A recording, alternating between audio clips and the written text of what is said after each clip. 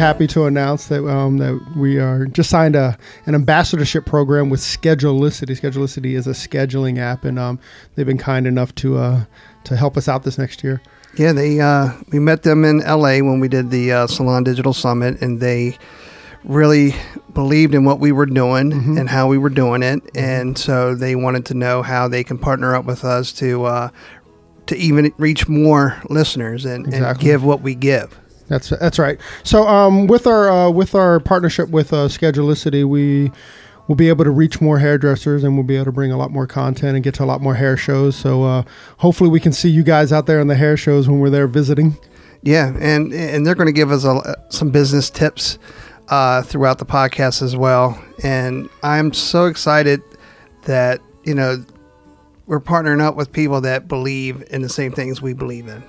Yeah, no doubt. That's pretty exciting. So anyway, Schedulicity, once again, big shout out to you. And thank you for joining your day off. Silly.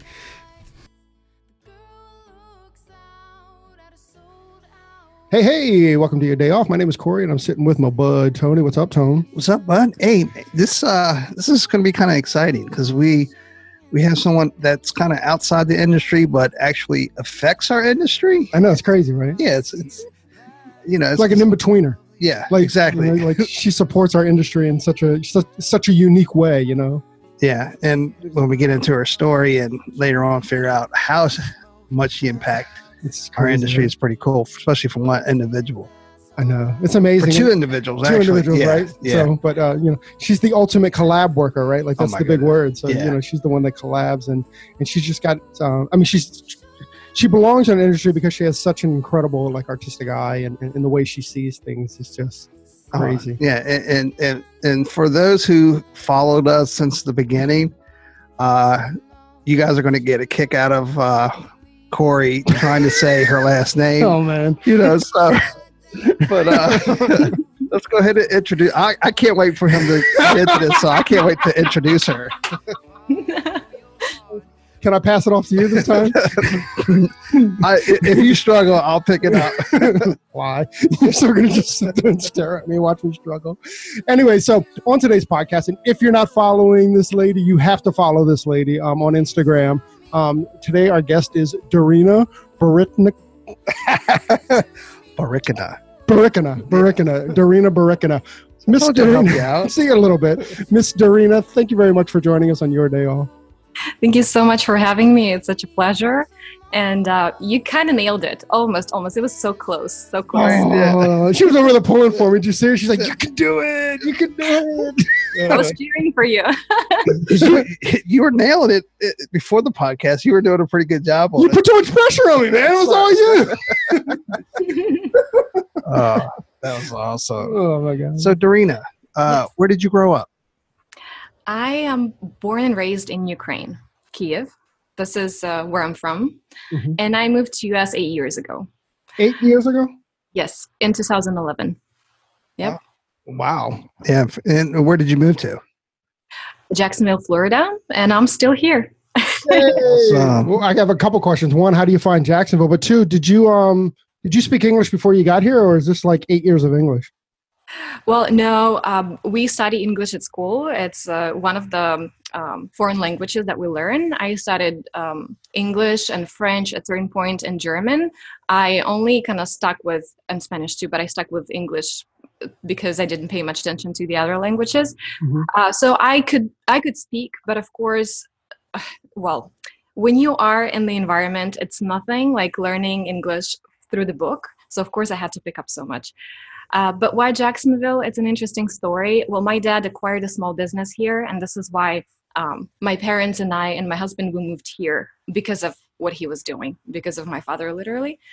I was upset in the beginning because Jacksonville is like a small town, it's like really quiet. But now I really appreciate it because with how much I travel and I see other cities, I just want to come back home to a city that's like really chill and just relax. And so yeah, Jacksonville. So compare the winters of Ukraine and Jacksonville. Are they similar? Or are they winters? The winters? Yeah, the winters weather. I love Florida in general just because it is warm. In Right. Ukraine, our weather is more like New York type of weather. The only thing, well, it gets cold starting with September, and it gets warm starting with late April. So we have a big chunk of year just a cold weather, Oh. snow and rain, and all of that. So So I'm happy to be in a place that's really warm. is Kiev is it like that's the city, right? Kiev. That's the capital, yes. Yeah, so it's a big city then. So is it more like New York, or is it like what's the landscape there? It's a big city, and a couple million people there for sure. But I think Ukrainian residential and business setup is similar more to Brazil than to United States. We don't have such thing as downtown. Like building wise, it's all approximately the same height. And business and residential buildings, they look quite the same. But yeah, definitely it is a big and busy city, and everybody wants to move to the capital of the country for more opportunities. So it's getting more and more overly populated. Awesome. Is your parents still in Jacksonville as well? Did they stay? Absolutely, yeah. Yes, my dad still owns that business, and my mom is a registered nurse, and I have 2 younger brothers. Oh, wonderful. Oh wow! So you got a whole family right there in Jack. No wonder you go like coming back to Jacksonville. I know, what's wrong with it, right? No, it's our listeners still have no clue what we're about to get into, which is kind of cool, right? I kind of dig that So, too. get to know Daryna as Daryna before we get into into her story. Yeah. What makes her relevant to our industry? I think people do know, though. That's what I'm saying. I am a beauty and advertising photographer, and for the past 3 years, I focused on hair, and this is how I got into the beauty industry and the hair side of it. So through photography. Oh, you just spoiled it for us. Oh, I was not supposed to say that. No, you can't. I don't know. I'm just joking. It's your time, dude. Right. It's cool. So, And go ahead. Go ahead. Oh no, it's just something to warn you guys about. Since English is not my first language, sometimes I don't know how to translate humor. Like I take everything way too seriously. So don't be, intimidated if I don't get a joke. It happens pretty often, but I try to get my sarcasm level higher, but it happens gradually. Yeah, we were just being, None of my jokes are funny anyways. It doesn't matter. No, and you speak English a whole lot better than I do. So that's hilarious. So, so you're a photographer. So, when did you find an interest to it? Have you always shot? Did you, or is it something that you kind of picked up, whenever? Tell us that journey. I loved photography since I remember myself, from teenage years. And my parents saw like my passion for it and the fact that I can actually compose a shot. So they got me a first point and shoot. And I went to like Euro trip with a group of kids, and I took pictures all around the Europe. And my parents saw that, somehow I can feel the horizon line, and people, like placement of the people in the shot. They're like, maybe you want to consider going to a photography school. So I started looking for photography school, and this is how I got into photography. My dad never wanted me to be a photographer. He wanted me to be a financial analyst. So my primary education is finance. I have bachelors in finance and masters in business administration. So photography was just solely my thing that I did. It was like an evening school. This is how I was able to learn it simultaneously with the other. So did your dad wanted you to come work with him? No. Right. Well, the thing is, later on we were working together, and yeah, I know why wouldn't he want me to work with him to start with. It's hard to work with relatives, but I think he just, he was a businessman, and he knew what was paying well in the market, and he wanted the best future for me. That's why he encouraged my interest in finance, and I didn't mind it. I could do it, but I just didn't feel any passion for it. I liked financial analysis because it's like being a doctor to a company. So you come to a company, you see what's wrong, you try to fix it, and it was interesting. But it was never like my passion. I didn't wake up thinking, oh my God, I'm just gonna look at some balance, or debit and credit and see like what's, yeah. So have you been? You're not doing that anymore? So you're 100% photography now? Absolutely. And that was my goal from the get-go. It's just Dad didn't know about it. So when we moved here, I was married already. So I brought my husband here as well. And we moved at the time when the market kind of crashed. And the way my dad worked, his business had to do with construction, and then construction slowed down drastically. So he needed help, and of course, entire family was helping him out with the business. So I had to do bookkeeping, I had to do sales. I worked probably on every single little branch of the, on every single position. But that was just solely to help him out. And later on, I had to resign, like officially, because he wouldn't let me go. It was the toughest thing I had to do in my life, like one of the toughest things. Yeah, but I tried a little bit to work in the office. It was not for me, for sure. Yeah, I wanted to be a photographer. And every spare minute that I had, I was photographing on my days off and after work. So I knew that's what I want to make, what I want to turn into my career. But of course, I had to do what I had to do in the meantime and like pay my dues and support the family. Yeah. That's so cool. That's beautiful, actually. I mean, you know what I mean? That's what family does, right? Yeah, exactly. That's your father or your family's obviously very close, and it kind of reminds me of my family. I have a daughter that she is such a daddy's girl, and you know what I mean. You just was tugging on my heartstrings there. You tugged him a little bit there. Yeah, that's beautiful. That's beautiful. How did you? I guess your composition is just natural. Like, is it? It's just something you've always seen? Like when you look through the viewfinder? I think so. I think, there's a piece of, or like a grain of talent that you're born with, like your natural understanding of things. Oh yeah, but that grain had to be worked on a lot. So it's not like it came really natural to me. And I feel like in my life, nothing really did. I'm the kind that had to work for it, or maybe I just underestimate amount of talent or whatever you want to call it that was given to me. But yeah, I definitely worked on my photography in order to take it where it is right now. Because, there's different sides to it. There's photography, the camera, there's lighting, there's retouching. So you have to learn a bunch of things. What did you find most challenging? Making other people ideas come to life.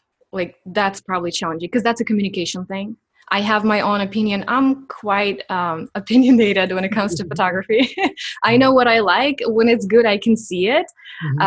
But yeah, just making sure that specifically for hairdressers, because they are so artistic and they have these visions. And my goal on my end, I have to make sure their vision is fulfilled. So sometimes it's not even about me at all. It's just my ability to make their ideas come to visual aspect, like materialize. Yeah, so it's communication part is probably the toughest, figuring out what people actually want to be portrayed. It's like a hairdresser. Yeah, pretty much. I mean, it's like the consultation and stuff. Yeah, when the client comes in and they tell you what they want, and then you got to bring that to life. Well, I would also think though too, like Daryna definitely has a look, right? Like if you're scrolling your feed and you see one of her images, she's patented that look, So I guess if you're a hairstylist and you're seeking, you better want Daryna's look, right? Like if not, you're not using her to the best of her ability either. Right. Yeah. Yeah. You got to use her God-given talent, you know what I mean? Her eye to enhance your vision. Exactly. And your vision should also, you should pre-see it as in her vision as well. Right. And if you want to win a Naha award, you reach out for Daryna. Yeah, she helped two people. She's got 2 Naha awards under her belt, which is pretty incredible. That's impressive, right? She's only been shooting, what she said, 3 years? 3 years, right? Yeah, in the hair industry. So I'm quite fortunate to be working with such talented people, that's for sure. So 3 years, two winners. That's 2 winners. Yeah, that's 2 separate years. That's well, we have a relationship with Sarah Jane, and Sarah Jane just won the 2019 Naha Award. What Style and Finish? Style and Finish. So, Daryna, tell me about that. I mean, you guys. I know you mentioned off air that you guys are friends and stuff, but how did that come about? Well, Sarah always wanted to try Naha, but I think as any artist, you just doubt yourself so much. She was slightly hesitant, and myself, I'm extremely competitive. So I'm very hesitant when it comes to my own stuff, but when it comes to like standing ground for somebody else creatively, oh yeah, like I can totally do it for you. I'll push you off the cliff. Right. Yeah. I think that's what happened with Sarah, and she had this one idea initially, and in the conversation she'll elaborate more on that, but then she had to kind of give up on that idea, and since she had everything lined up, she had to actually make the shoot happen. So we were coming up with things on the spot. And the thing is, sometimes preparation is key. Like, you really want to be prepared, but sometimes just throwing yourself in a very stressful situation makes you think so much faster. And I think that's what happened to her. She had to create things on the spot, and she delivered. And the thing is, I think that collection is really true to who she is as a hairdresser, as an artist. And probably, it's my assumption, she maybe would have overthought it if she was overly prepared. Probably because it was so stressful for her, she was able to just go for it, just do her, instead of like considering so many other factors. Yeah. What's interesting about that is that a couple months ago we had Matt Sweeney on, and Matt said that when he goes into his, he's won an Naha a couple of times too.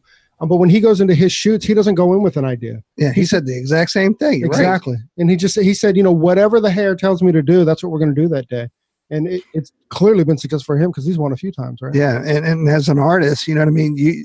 You're just rolling with what the hair's giving you. And you obviously you have a super strong foundation, as Sarah has. You know what I mean? She kind of has just not everybody has that natural given talent. You know what I mean? She's off the charts naturally. Exactly. So, but yeah. So how did you guys meet, or how did you guys connect?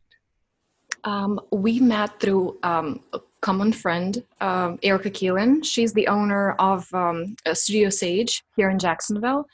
I think it's the only hybrid salon here in town. By hybrid, I mean it's the working salon and a working photography studio, and this is where I reside for the most part. Yeah. So Erica, somehow she knew Sarah Jane, and then we collaborated on the project. We all met. And I think like one of the big signs for me personally, telling me whether or not we'll do well together as a team is like, how do we click and connect and bounce ideas off of each other? And sometimes when speaking of collaboration, somebody has to like step down a little and let somebody else step in and, shine. So that dynamic really tells me if we can be working effectively. So that first collaboration went smooth, seamless, smoothless. And ever since we were working together, we were doing something fun. And then Sarah does a lot of content for Erica and for Studio Sage. So we were always around each other. We helped each other, grow. Like I would shoot her looks, and she wants to learn photography. She really wants to be able to produce her own content. So sometimes I help her with that. So we collaborate that way. Yeah. How are you as a teacher? Can you teach photography? Oh gosh, this is a completely different topic, and I'm sure we would have to touch on it. But again, like the toughest thing I had to do back in the day is like resign from being my dad's employee. Now, the second toughest thing was to actually go on that stage and be in front of people and teach something. Yeah, it was my biggest fear from my early childhood. And as I look back, like I used to dance, and I think pressure was so high for me that whenever we would go on stage, I would mess up and I would let the entire team down.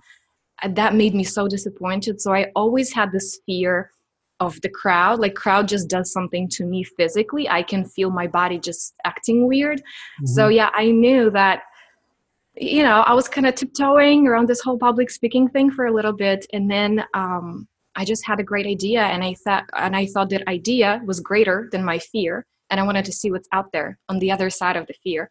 So now I do teach photography. So what I did, I pitched to Cosmoprof, and yeah, of course, I didn't go elsewhere. I went to like one of the biggest distributors. Speaking of ambition.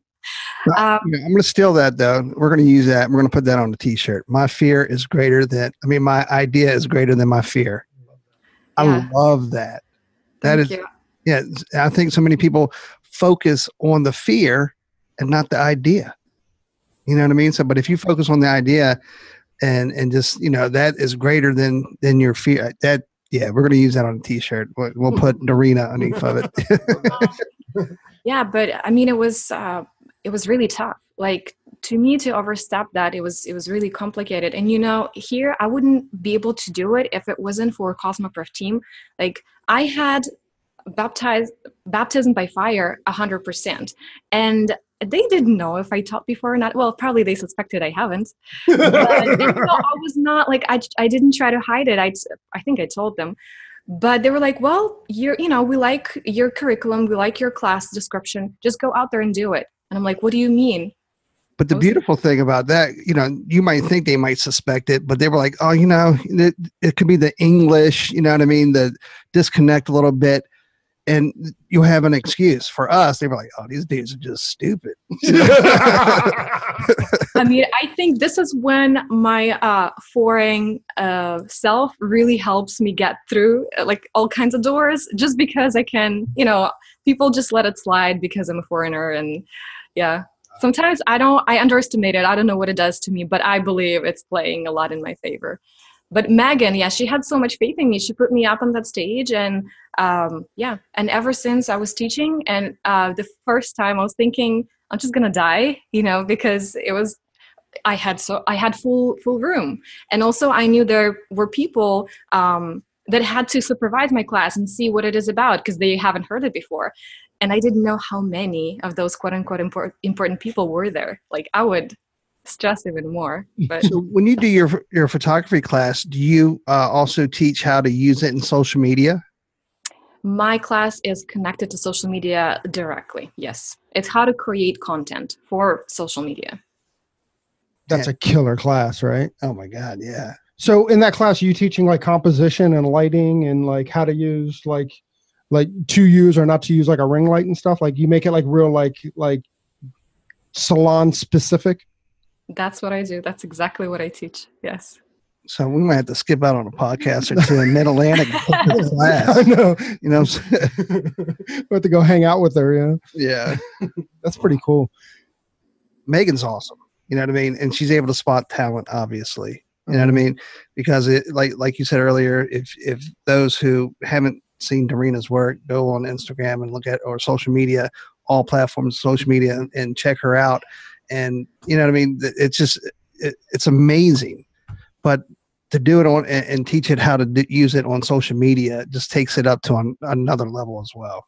It's incredible, actually, because you also don't, like I'm interested in her class now, like truly interested, because like you don't have a full studio to work in most salons and stuff. I mean, I think that's changing a little bit. Like I know when we were at our friend Jackie Davis's salon, she has like a full lighting system there in the salon, but for the most part, salons don't have that access. So I'd love to be able to like learn how to get like awesome images, out of just a workspace, right? We'll just go visit Sage.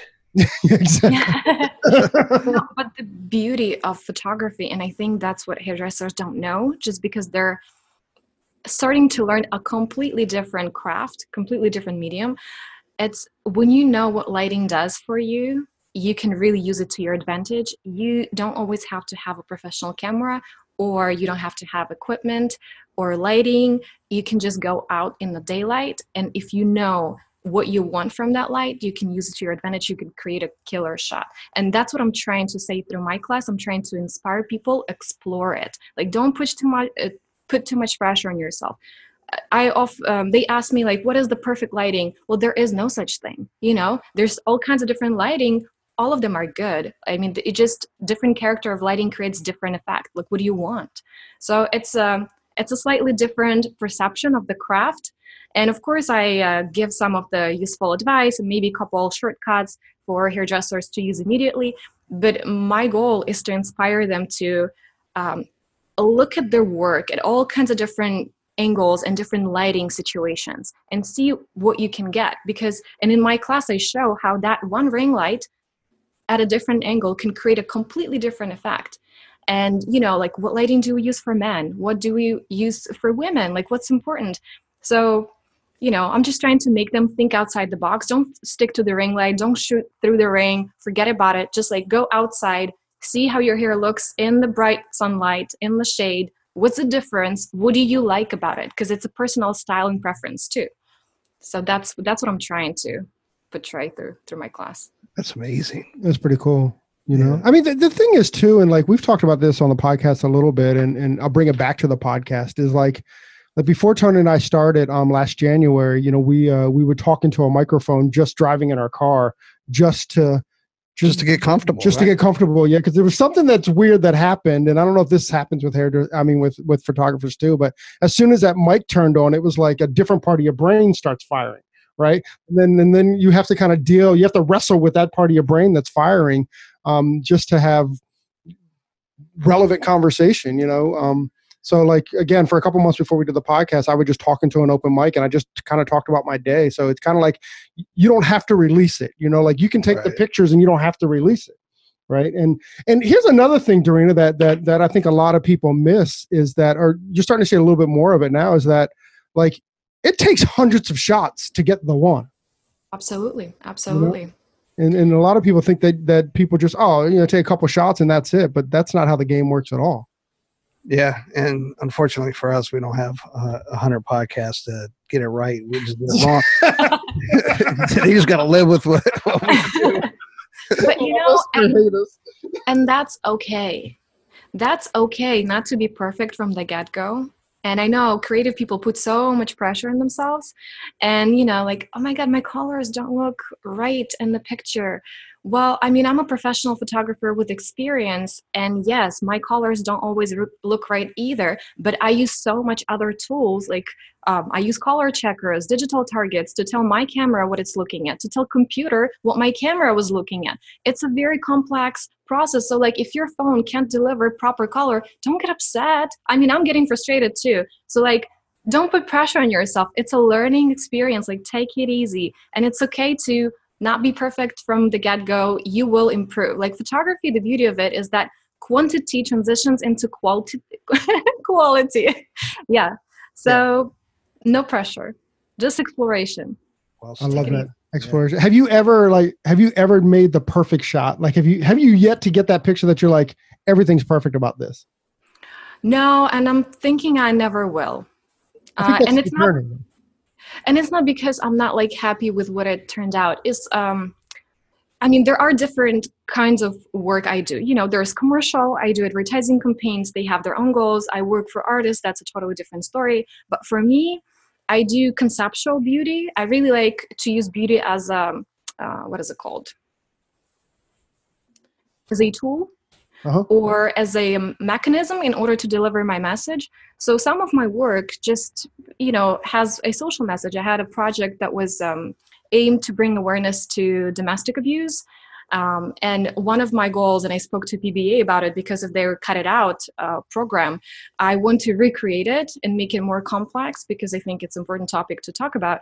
But for me, a perfect shot is the one that speaks to the audience, ones that audience can understand. And technically, photo may not be perfect because honestly, perfection is boring. The beauty is imperfection. Like, we are not perfect. Our faces are not completely symmetrical. Like, and there's a beauty of it because our imperfection is unique.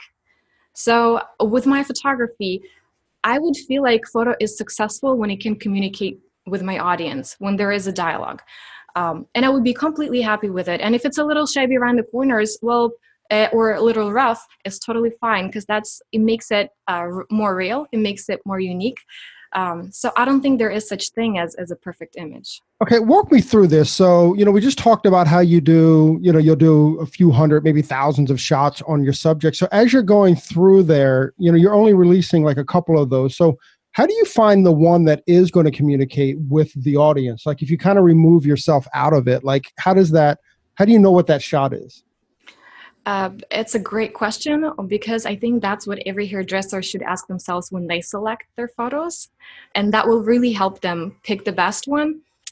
Well, the one that communicates is actually the one that's telling a story. And that may sound super cliche, but when I just go through a bunch of pictures really fast, and the one that really stands out to me, like that's one. And probably it's like a little turn on it's in the micro expressions, Mm-hmm. My brain just catches it. My brain knows what's real, what's not. And when it's super staged, it's a little stiff and boring and it doesn't appeal. But when it's real, you know it. So I would say if you have 100 pictures to pick from, how do you pick the best one? Just go through them really fast, and whichever jumps out at you, that's a good one. I like that advice a lot. That's fantastic advice. Do you shoot, like when you shoot, are you taking like lots and lots of pictures? It really depends on what exactly I'm shooting. When it comes to hair, yes, absolutely. Especially like my my specialty became hair movement. So when we want to get that perfect pattern, yes, absolutely, I have to take 100 shots and maybe one is good, maybe not. So definitely when it comes to movement, I take a lot of shots because not only I want a beautiful hair pattern, I want a perfect shot when the model is feeling it and the hair is flowing and, you know, it all comes together in the story. Like I look at this girl and I want to be her because she presents or portrays something that I'm lacking, you know, like I want to be a part of that whimsical world. So yeah, like it's 100 shots for sure, if not 1,000 per hairstyle. That's pretty cool. We speaking about models, do you find that it's more? Do you prefer just like regular girls or professional models, or does it just that doesn't matter? It does matter. Well, I think I'm in a very unique place because I don't have any prejudice. You know, I will work with quote unquote real people. You know, that's what they're called in the professional world. Yeah, opposed to models. Models are great because they have experience, they can deliver poses, right? There's a good starting point, and then you can lead them to whatever you're trying to convey through their likeness. But because of hairdressing, I had to train myself really quick to work with a person with no experience and make them deliver. And it's a communication thing. And I think it's a great skill because once I kind of nail that, I can work with professional model. It's like no brainer, you know? So I like both, but it's not about whether or not person has experience. It's about their appearance.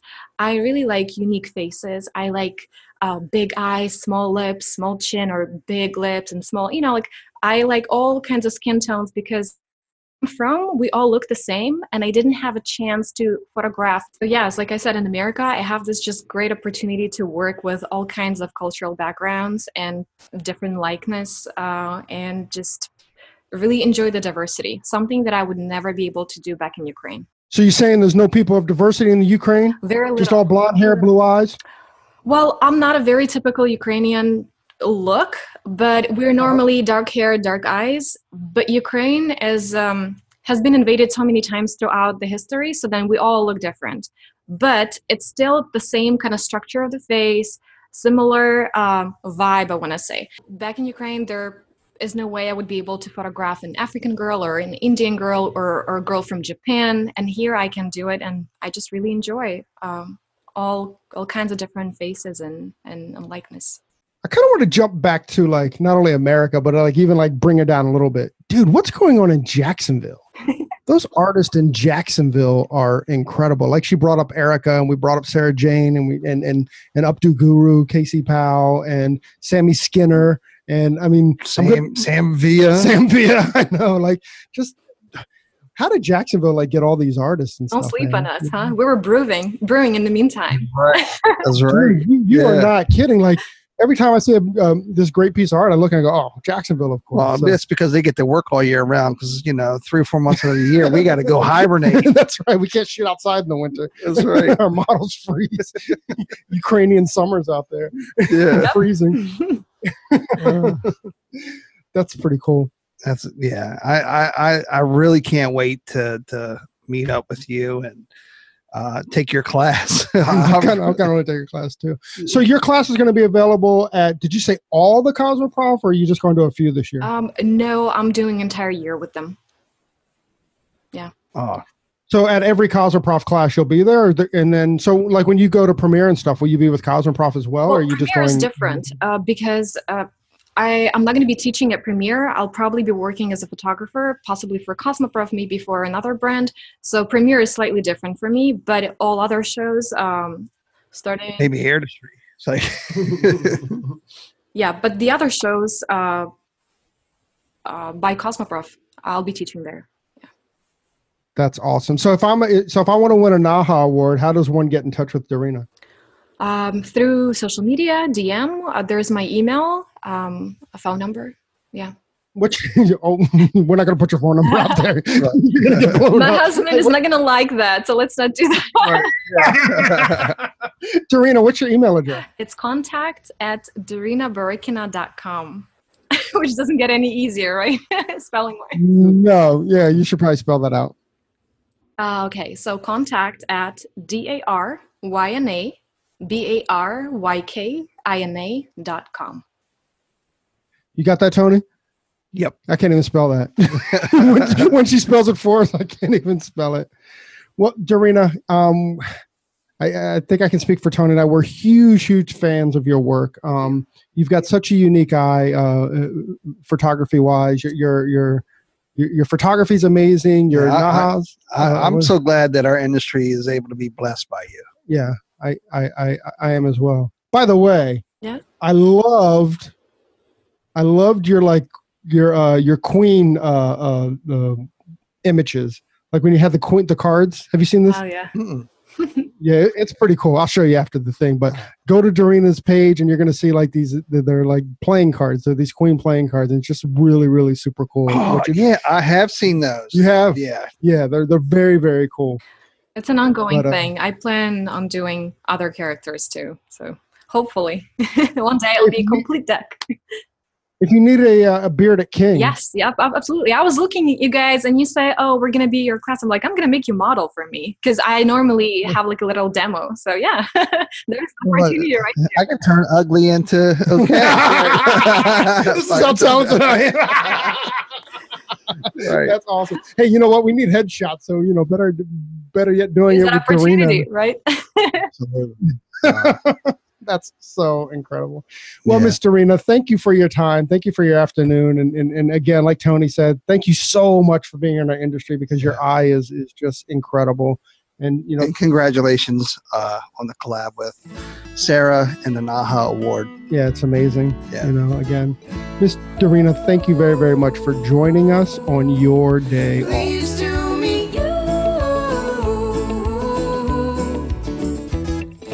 Hey, so there it is. Hey, this is a message that we've been trying to bring, I don't know, for the last couple of months, actually since we started the podcast.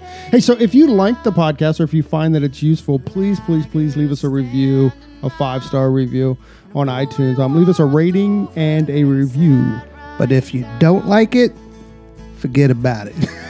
Yeah, totally forget about this message. We also want to thank Sarah and Blaine from Pretty Gritty. Sarah and Blaine, they are a band out of Portland, Oregon, and we just want to thank them very much for allowing us to use their song, Pleased to Meet You, on our podcast. That's cool. I think you can find their music on iTunes. Peace and hair grease.